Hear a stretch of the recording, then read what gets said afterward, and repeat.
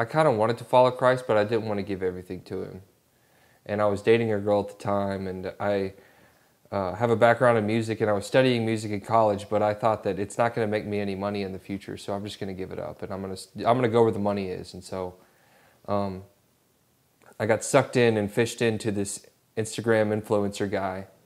I'm not going to say his name because I don't want to like dog him, but he was just like, you can make, 6 figures in a year doing social media marketing online. Mm-hmm. I was like, well, that seems easy. Let me do that. So I started a business, and it was a C corporation. I was working with a lawyer. Well, it was supposed to be a C corporation. I was working with a lawyer. Social media marketing. We had clients like on the books. I was meeting with dentist offices, and obviously this lawyer down in Arkansas. And there was this company that was like a middleman for marijuana businesses. So like the marijuana companies could like house their money legally with this compliance company that would say, we'll take care of the legal side of all of the money because at the time it was still illegal in most places, if that makes sense. Mm-hmm. But anyways,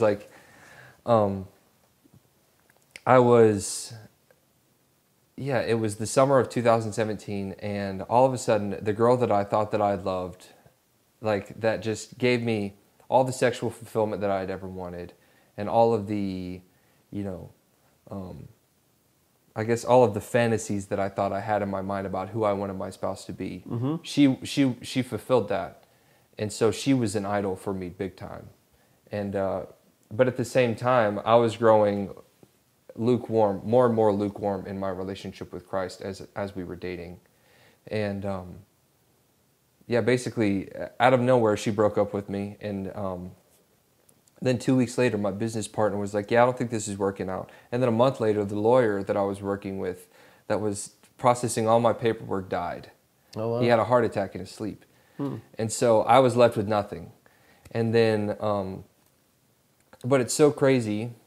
2 days before my girlfriend broke up with me, I was offered this like worship leader position at a church, and the pastor didn't even know that I was like saved yet.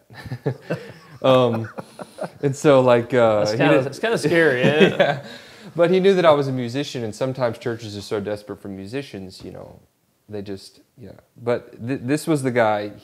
I like served at a summer camp, and I still had the whole Christianese language, and I was manipulative, and I could talk the talk, I'm saved, I know Christ, but I didn't. And so all I was left with was this little worship leader position. And it was July of 2017, and I told God, okay, I'm going to fast for 100 hours.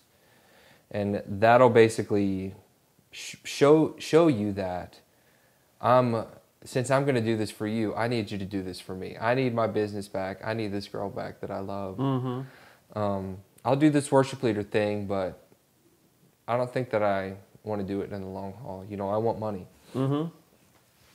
I want to get married. And then on the 3rd day of the fast, I was just wrecked in my living room. And I just told the Lord, I surrender everything to you. I have nothing left. And to me, I believe it was the Holy Spirit whispered in my ear, welcome home. And so I was right there in my living room, nobody else around, no like crazy altar call that I had experienced my whole life. It was unique, and it's a moment that I'll never forget, because from that point on, my life started to change and my mindset started to shift. And so that's intriguing to me. What part do you think the fasting played in that? Man, because it sounded, what were you? 48 or 72 hours into a fast then? Yeah, about that, yeah. I don't know. I don't know what it was, but fasting, there's something about it. And I thought it was a works-based thing, like for the longest time. Mm-hmm. Even after my salvation, like I'm showing God that I'm like serious about whatever I want. Mm-hmm. But now I'm starting to realize that fasting is more, it's more of like you're literally saying, God, I want you to be my source of life. Rather, I'm taking the source of life away that I have, the food that I have, the drink that I have, and you're my source of life. And every time I like think of food, it leads me to pray, and it leads me to be more aware of prayer. And I don't know what it was, man, but yeah, the third day of the fast, it was Tuesday, July 25th, I believe it was, 2017. And yeah, that's when I got serious about my relationship with Jesus. So, Very good, very good. So how has your life shifted then? How did finding Christ change your life? Yeah, that's good. It's a good question. Yeah. Well, literally, it changed everything because the direction that I was going, I never thought that I would. I never thought that. Yeah, where I'm at now, if you would have told me that I lead worship and that I'm a missionary, like 5 years ago or 6 years ago, I would have said you're stupid. And because I thought missionaries were, the super Christians that, have to beg people for money and they like live in a shack in Africa. And I'm not going to do that. I'm going to make money and, I'm going to live the American dream. I'm going to get drunk. I'm going to, do what I like to do. Right. And, since then I started to lead worship. And that really launched me into my purpose. I started to disciple this little worship band at First Baptist Cleveland. And man, they were my everything for 2 years. This group of teenagers, they were so remarkable. And that was like what I had to look forward to every week, was just leading worship. And on that, that journey of Christ, like this new journey with Christ, it started to tear down walls of false theology that have been built up for decades in my life. And it's been a slow process. But from 2017, I was faithful to this church, 2017, 2018. And then 2019, I met a guy who's my boss now in a Chick-fil-A in Cleveland, Tennessee. And that led me to the mission field. But I started to read the Bible when I It's always a good thing to do. Yeah. I started in the Psalms. It's amazing how many Christians don't do that. Yeah. I actually started to read the Bible.